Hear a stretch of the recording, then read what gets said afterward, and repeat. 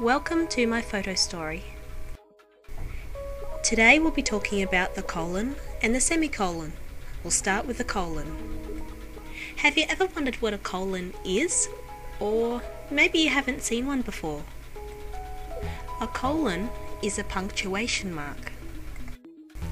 And here it is. You could imagine it to be like two beach balls or maybe snake eyes. One thing it does is introduces or leads into something that follows. For example, take a look at this sentence.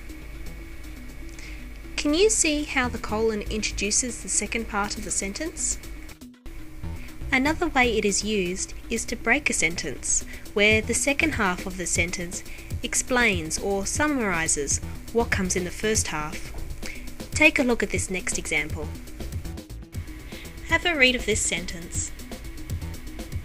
Here you can see that the first half of the sentence talks about discovering a truth. Then after the colon, the truth is explained.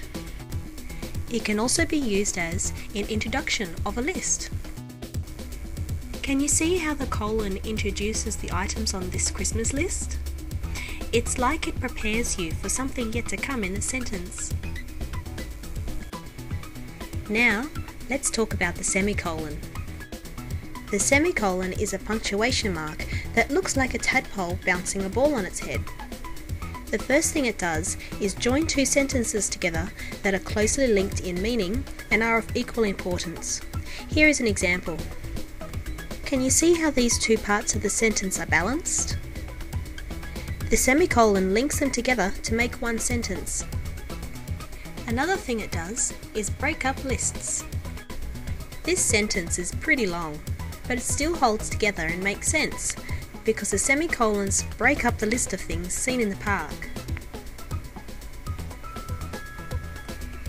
Thank you for watching my photo story.